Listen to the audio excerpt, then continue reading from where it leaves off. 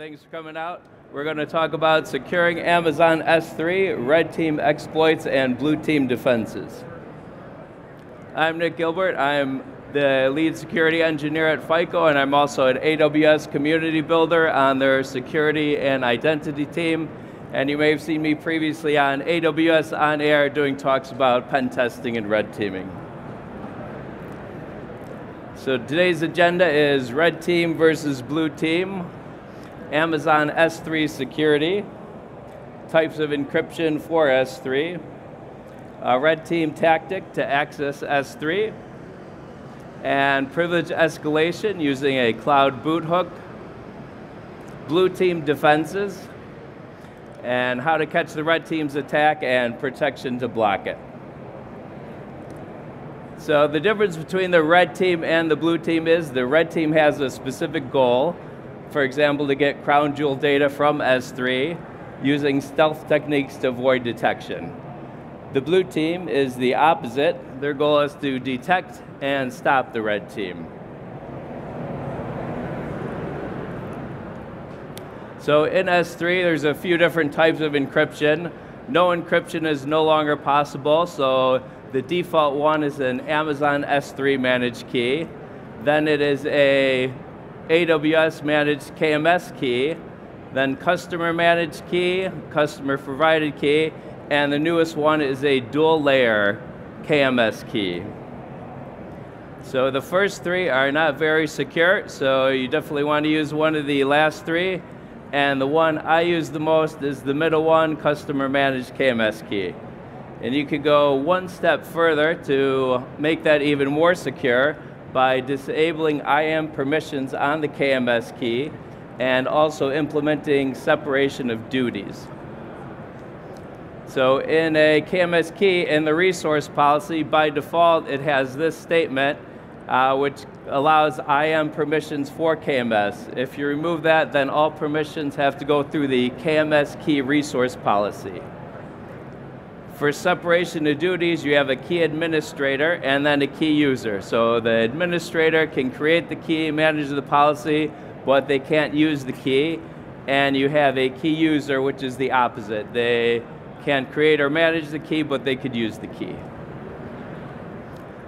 This is what the policy looks like. So on the left, you have the administrator, and on the right, you have the user. So why is protecting the key important? Without the key, you can't get any data from S3. However, if the user was able to escalate their privilege, then they have KMS access and can get to files in S3. However, with the KMS resource policy, even as full admin, you can't access data in S3 because you're blocked by the resource policy. Now we'll take a look at a red team tactic. So if we want to get a file from S3, we'll have to move laterally to a role that could download the file and decrypt it. So in red team, we also often start with an assumed breach scenario. So we're going to assume the role of a junior system admin. It's only going to have 3 permissions, all related to EC2, start and stop instances, and then modify instance attribute. So no S3 permissions, no KMS permissions. This is the user. Here's the policy. And our target is going to be this flag inside the S3 blue team bucket. And it's encrypted with dual layer encryption. So in order to get that, we have to move to a role which has permissions to access that bucket. So there's an EC2 instance that has a role, blue team S3 bucket role.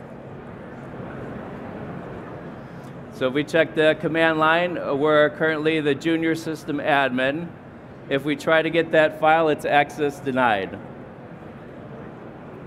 So what we're going to do is stop that instance. Now we're going to set up a listener. So this is just a Python listening on port 443. It's like a red team command and control server.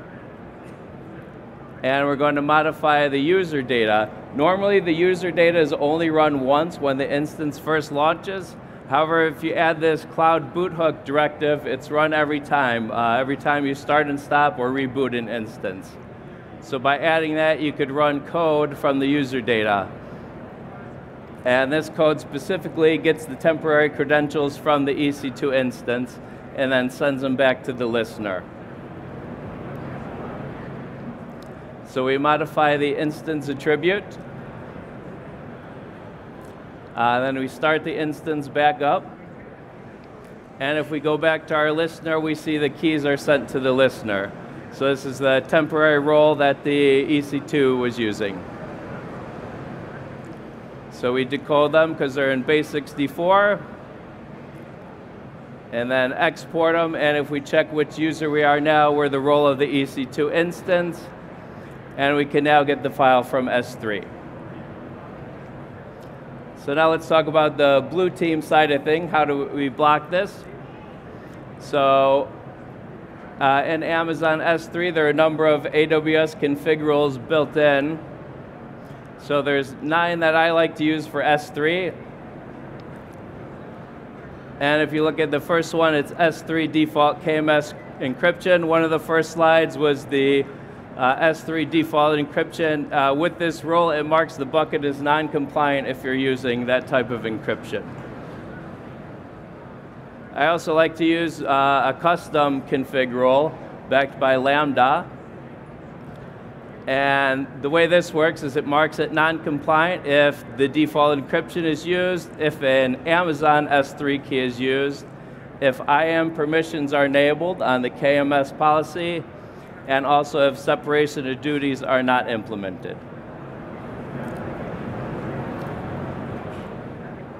So when this runs, if all checks pass, then it marks the bucket as compliant, or if it's non-compliant, then it'll add an annotation telling you why it's not compliant. For example, IAM permissions enabled, or key policy doesn't have separation of duties. Another thing you could do is use Event Bridge to detect changes to the user data. That's not something that would typically change, so setting up an alert in Event Bridge for it is a good idea. And then that could be backed by a Lambda function, which could do automation such as revoke sessions, stop or quarantine an instance, restore the user data, or block the principal that did it.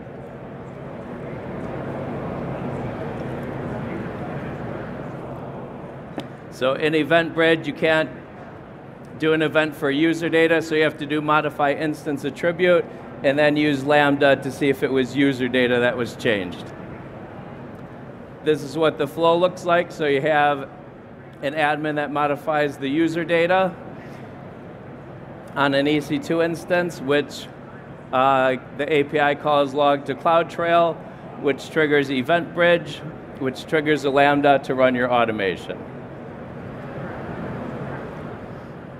Another thing you could do is with a VPC endpoint for S3 and using a S3 bucket resource policy.